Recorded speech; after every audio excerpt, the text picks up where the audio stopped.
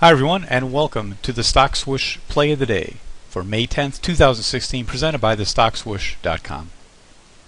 Today's play is going to be presented with our co-partner eSignal. These are eSignal charts, and the play today was on FIT.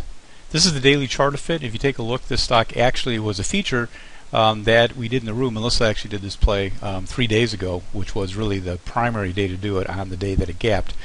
But I also like to hang on to the symbols, to the charts of these stocks that gap down and follow them for a couple, 3 more days, because oftentimes the powerful institutional money that is causing these gaps continues to get follow through for 2, 3, 4 days. So I like to follow them until they no longer continue to follow that pattern of bearishness or bullishness, whichever the case may be. Remember, when a stock gaps, it's powerful money doing it. It's not traders' money like you or I probably have. It's big, powerful institutional money. And remember also that when a stock gaps, there are naturally people who want to go long and want to go short, but more importantly, there are people that have to go long or have to sell the stock in order to take care of existing positions. And this is what makes a lot of gaps very powerful, because it's not an option for a lot of people, and it's not just small traders. Remember, if a institution or many funds have stocks that gap down, they are actually not even allowed to hold them many times because they are below the threshold that they're allowed to take a loss in. So a lot of times these get selling by a matter of absolute mandatory nature.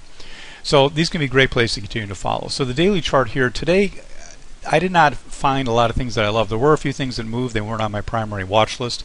Not a lot of stuff that I was watching moved a lot today. This is the best mover that I actually had, and it was from a stock that gapped a couple days ago.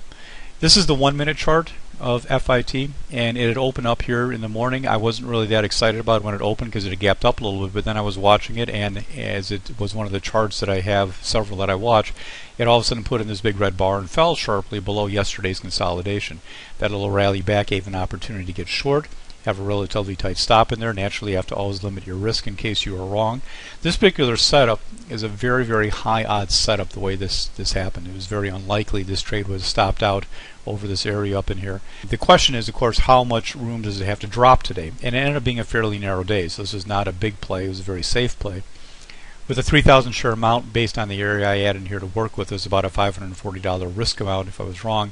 The profit was only $745. It's only 1.5 reward to risk trade, not normally something to brag about, but it was the best that I had today, and it was a very safe trade.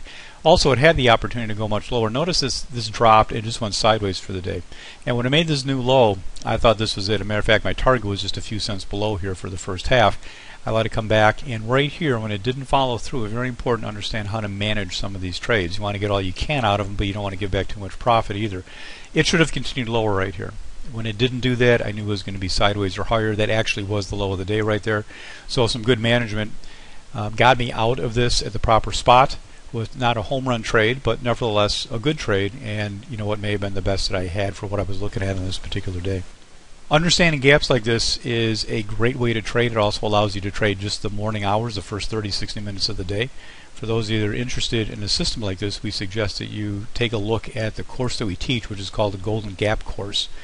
We're teaching it this Saturday and Sunday coming up, May 14th to 15th. And if you're not able to make that weekend course coming up, you can also get more information at an upcoming free event that we have.